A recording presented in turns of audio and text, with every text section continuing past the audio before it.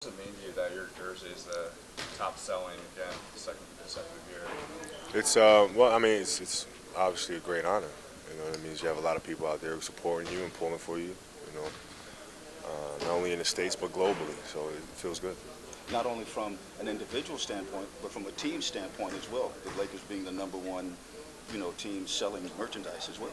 Yeah, no, it's I mean, this is the franchise of the NBA. So,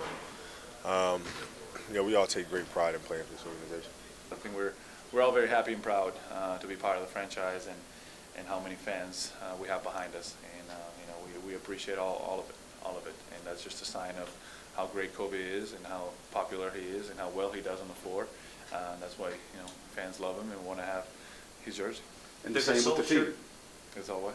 And the same with the team. Yeah, the team too. I mean, obviously, it's beautiful to see someone just wearing Lakers uniform or Lakers jersey with Lakers apparel, pretty much on the street and feeling proud about it. And it's something that we have a little bit of responsibility for, and it makes you feel good, is rewarding, and we appreciate people really cheering for us, pulling for us, and then buying merchandising.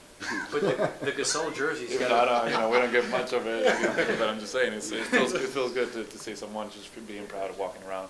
For example, I don't think I've ever done it since I was 14 or 13. But the Gasol jersey's got to be a better seller in Spain than the Kobe one.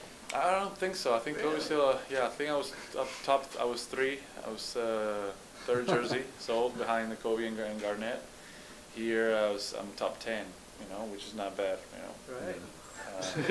Hire yourself on the back. So I'm also thankful to everybody that decides to buy my jersey and wear it. Do you have a Kobe jersey? Support. There's the question. I don't.